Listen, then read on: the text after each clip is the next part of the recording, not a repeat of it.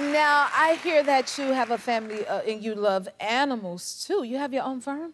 What kind of animals do you have? Because I love some animals.